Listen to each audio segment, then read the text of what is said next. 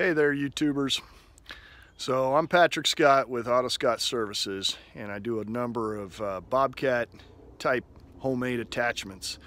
And the one I've come up with, I think that was probably the best and the easiest and the cheapest, is the bucket wings. And numerous ones I've seen on YouTube and internet and stuff, and they're all really expensive, and these were extremely cheap. So I want to show you what they are here.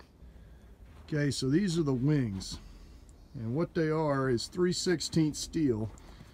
I had bent at 45-degree angle, and then welded a couple of bolts on the inside here and here, and then a support piece right here that goes all the way back, and it ties in to the very back. So all I had to do was weld on a small tab onto the back of my bucket and put a couple of nuts on there. So basically you got 3 nuts that hold each side on, and it adds a foot onto each side of my bucket. So now I've got right about an 8.5 foot bite, and this is fantastic when you're doing like 2 and 3 inches of snow, where normally it just kind of fills up halfway in the bucket and then it just kind of dumps off.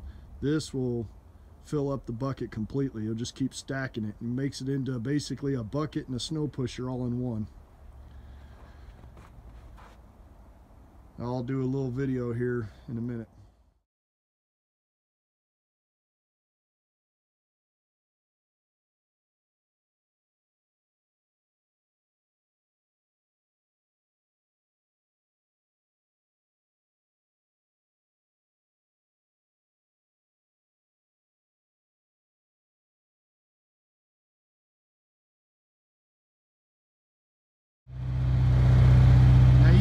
We don't have much snow. We might have gotten a couple inches out here, and I've made a couple of passes.